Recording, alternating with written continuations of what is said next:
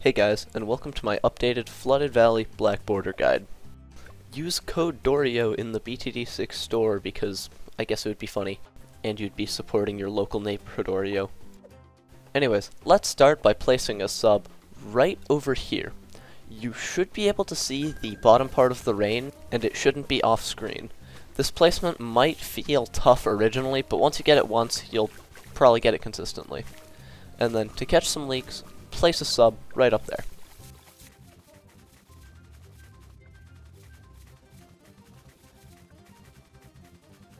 Before round 10, place Azili in such a way that her right arm is inside of that line in the wall. That one right over there. And set her to strong.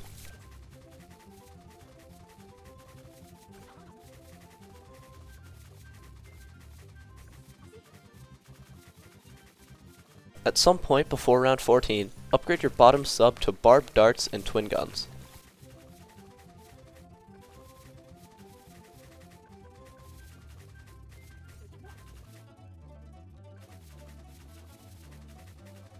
Buy airburst when you can afford it. Buy triple guns also when you can afford it. If you die on round 24 to the camo, your Azili placement is wrong.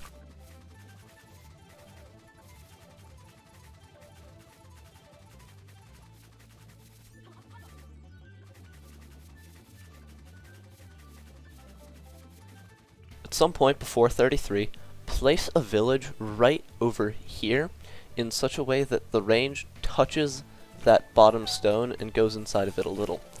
Then upgrade your village to monkey commerce, and then once you can afford it, or before 33, place a spike factory right over here so that the bottom right peg thingy goes inside of the panel, and upgrade it to smart spikes and set it to close. Buy bigger stacks when you can afford it.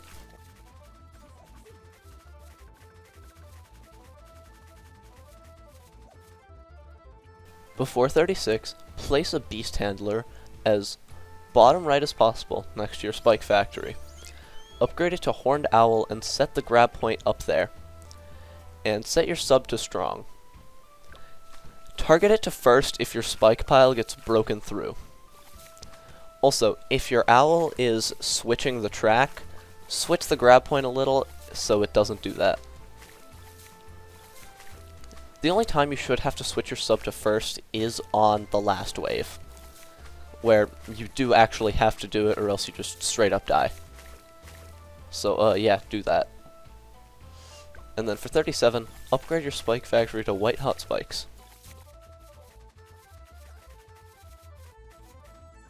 Mid 38, get spiked balls.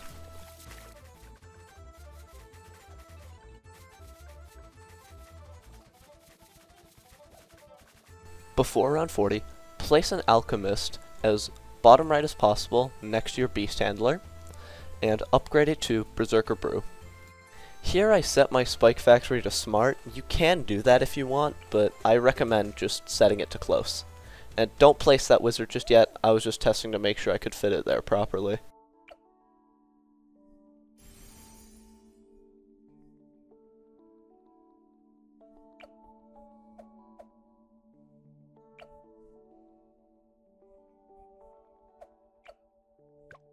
Even these small ones can harm us.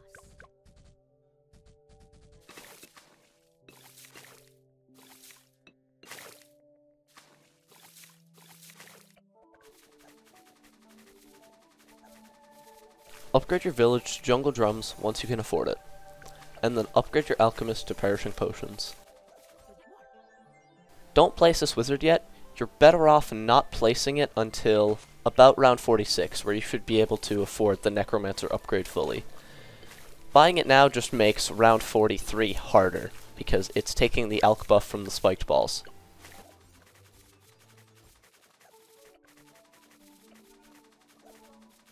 Before 46, place a wizard as bottom right as possible above your alchemist and upgrade it to necromancer with the top cross path.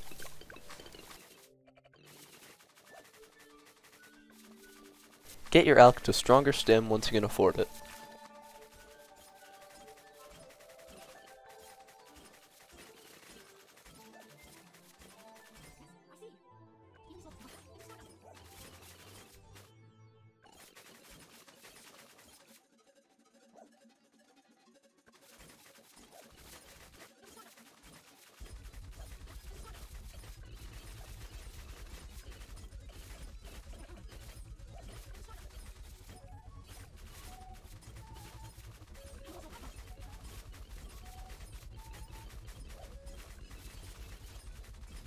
use Hex on round 60 because you kinda need it. I'm not sure if you definitely do, but it's a single button press and it makes sure that you will not die no matter what. So just use it. Just use it.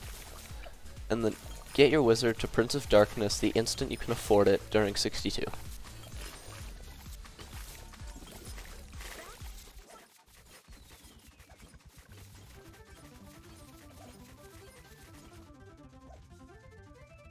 At some point soon, place a druid as top right as possible on that stone and upgrade it to Ball Lightning with the first upgrade of the bottom cross path. Druidic Reach or whatever the hell it's called. Stupid name.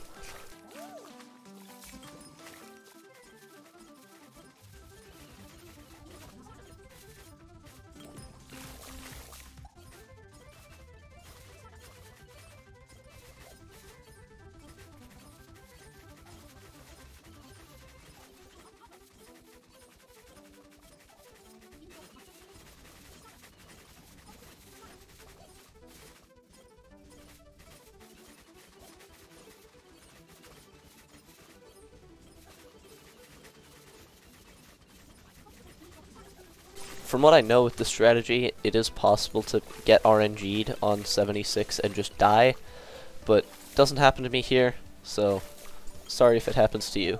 There's nothing you can do about it.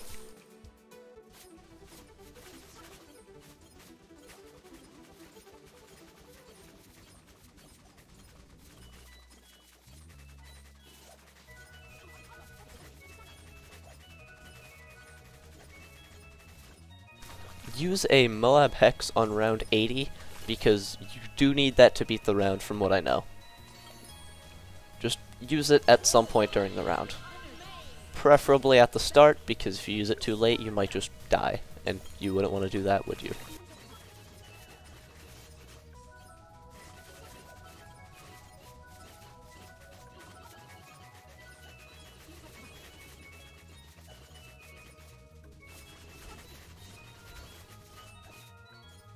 On 85, use a Hex when the top ZOMG turns right.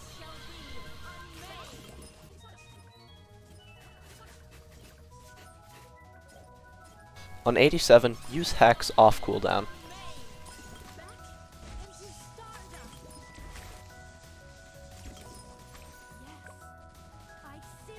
For 88, you're also going to want to use Hex off cooldown, because if you don't use it off cooldown, there's a good chance you just die, and you wouldn't want to do that on round 88, because that would suck. And before 89, you should be able to afford Superstorm. We love Stupid Storm. We love Stupid Storm. And get Heart of Vengeance.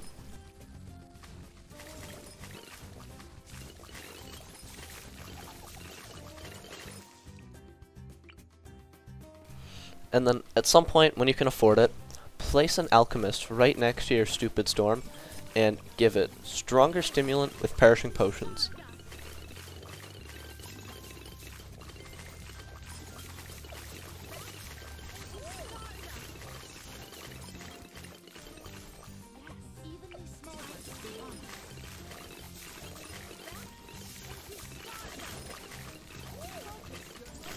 And now, over the next few rounds, place 5 Pop Lusts toward the edge of where they're still in the discount range, but they can affect the Superstorm, because you kind of want them to do that. Don't give them any cross-pathing, because they're not going to be doing any damage, so the cross-pathing doesn't really matter.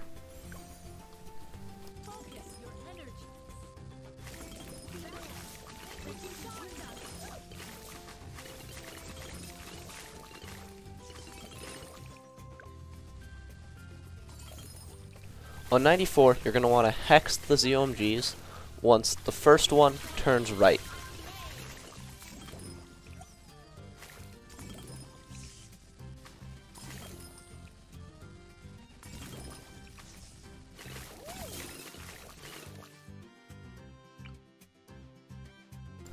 Continue placing those Poplus Druids. They mostly come in handy on 97, 98, and 99. And also this round too, I guess.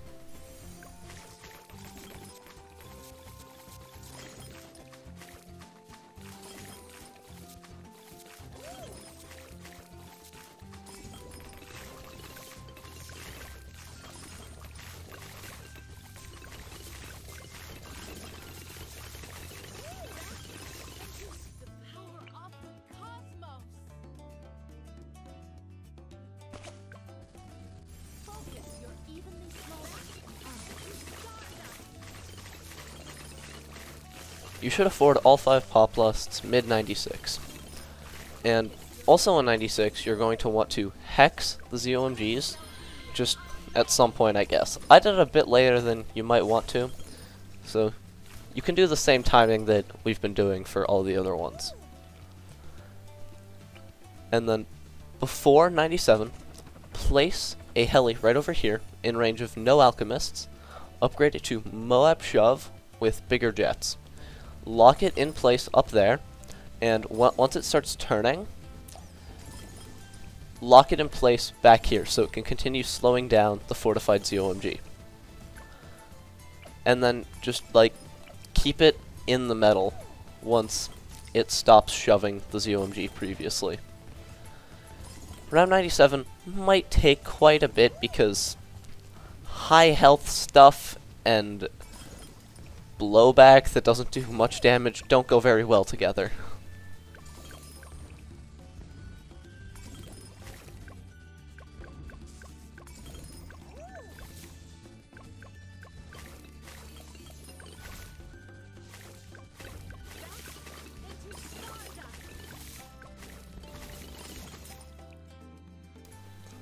And now we have reached the almighty round 98. Lock your Moab Shove up here, and then just use a hex on the ZOMGs slightly after the first one from the top turns right. If timed right, this should just absolutely destroy the round and there should be basically nothing left. If done wrong, I don't know. You might die, but I can't confirm. And then I doubt there's any RNG on 99 because stupid storm just blows back the DDTs. And then for round 100, pretty simple. Upgrade Azili to level 20 and use Hex. Boom.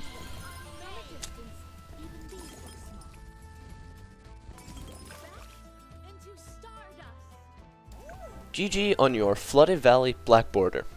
I hope this guide could help you out. Have a nice rest of your day. Goodbye. Yeah, I decided to get a creator code because I thought it would be funny. So yeah, code Dorio in the BTD6 shop.